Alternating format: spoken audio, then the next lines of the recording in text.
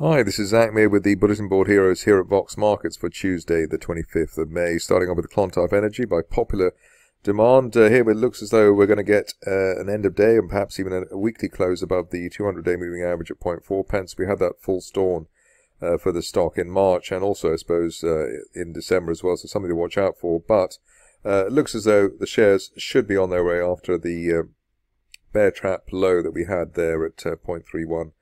earlier in the month, and if we can stay above the 200-day line, the target here over the next 2 months or so is up to 0.75 pence, which is the top of that broadening triangle from the turn of the year, so maybe sometime during July. This stage only really back below that recent swing low there at 0.35, delaying the upside scenario yet again. Moving along to a stock which used to be called Big Dish, but now is called Marla Foods, and some signs of life here. We've got bullish divergence in the RSI window, so lower low for May, not matched by a lower RSI trace, so that's positive. Just crossing into the buying zone for the MACD indicator as well, and breaking through the top of this falling wedge, which has been in place since March at 1.2 pence. So an end of day or a weekly close above 1.2, and we should be on our way at least towards the 50-day line at 1.4 pence, and then up towards a best case scenario target maybe over the next couple of months as high as 2.2 pence, but obviously let's see how the situation develops in the meantime. The key, I suppose, over the near term is that we hold on to that 1.2 level, just because that was also the April support for the shares. Moving along to a rather less high profile situation, and the one which has got a decent looking chart on it at the moment, E-Energy Group. Here we've had a bear trap rebound from below that late March low at 21.75 pence, and while we're above that, looking towards at least a retest of the March resistance for the shares at 30 pence, and that could be seen as soon as the end of next month. Obviously we broke down, or we sort of delayed our trajectory on the stock, so at the moment probably looking at a rising trend channel heading towards 35 pence while we hold above today's 19 pence support. On to probably what is the probably the best bullish situation of the day here, Petrometad.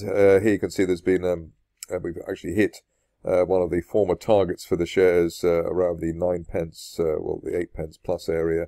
But the current trajectory here is that we're looking towards top of a rising trend channel heading towards 11 pence as soon as the end of next month, and that channel in place since March. So let's see if the stock can head up to that area while we hold above recent supporters at 7 pence. So above 7, looking towards 11 by the end of next month on Petrometad. Stock which doesn't have quite such an exotic sounding name is coming up next. We've got Norman Broadbent, and it looks as though finally the shares getting a bit of momentum, a bit of volume as well in the stock, so not so sort of spiky as before. Current view is that it looks as though we're heading towards the top of a rising trend channel from back in January at 11 pence, and that's valid while we hold above the April peak at 7 pence, so rather simple setup there.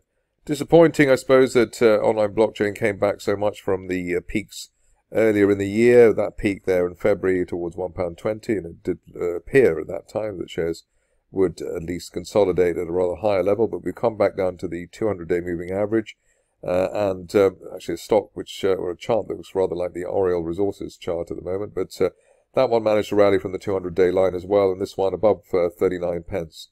On an end-of-day close basis, we should at least head towards the 50-day moving average at 56 pence. If you're cautious on the shares, maybe you'd wait for clearance of the 45 zone, 46 pence zone, which is the 20-day moving average, but above the 200-day line, and with some bullish divergence in the mix in the RSI window, with the lower lows for May not matched by a lower RSI trace. Looks as though there may be some accumulation going on there at online blockchain. On to one of the simplest charts of the year, and probably one of the most bullish as well. One heritage here with the gap through the 50-day moving average. Was an island reversal from February, and we've really maintained that momentum ever since. Rising trend channel here from January, based currently around the 50-day moving average level, but we're well above that now, and looks as though we're heading towards £1, which could be seen as soon as the end of next month. That's valid while we hold above the 60 pence area, which was April resistance and initial May resistance as well. Don't normally look at the big ones, but we have a big market cap stock next. Royal Mail. Just wanted to show that sometimes elephants can gallop, and here we've had a gap through support, through resistance rather, and the old resistance there for the shares around £5.30.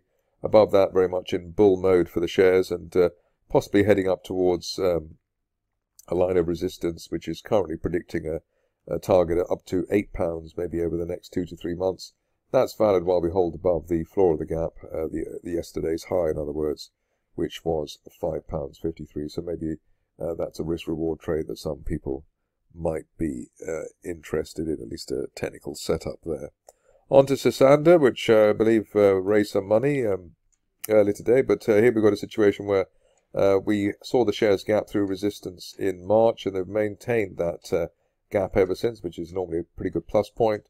The view at this stage is that while we're above the initial, or rather last week's low at 19 pence, we could hit the top of a rising trend channel from back in the autumn of last year as high as 32 pence by the end of next month. So let's see how we go with that. Just getting into the sort of a buy cross there for the MACD indicator, and we've also got bullish divergence with the lower lows that we've had for May to date, not matched by lower lows in the RSI window. So that's looking quite encouraging with the inside day breakout that we've had today. On to Versarien, where we've seen the shares go into a tiny range over the recent past, so just clinging to either side of the 35 pence level. You tend to see that in the situations where there's been a consolidation. Towards the end of consolidation, then the price action becomes very, very sort of low volatility. We're seeing that currently at the moment, or have been seeing that at Tiziana. But in this situation, above the 20-day moving average of 35 pence, we're looking for at least a retest of the old April resistance of 46 pence over the next couple of weeks. After that, probably the low 50s, which we saw back in February, would be the destination, and low 50s perhaps on Q4, the end of next month, if everything goes according to plan and we get a decent breakout after the recent consolidation. Finishing off with a rather less problematic stock, maybe in terms of the technicals. Here we've got Versarien, which is we had a full storm for the shares in April where there was a minor rally, but it looks as though maybe this one might be more convincing, given that that one's already out of the way. Current situation is that we've got a line of resistance from back in February, and a decent end of day or a weekly close above that, which is at 63, and we can see the shares rally towards former resistance on the way down, which is towards the 79 to 80 pence area as soon as the end of next month. That's it from me today. More updates tomorrow.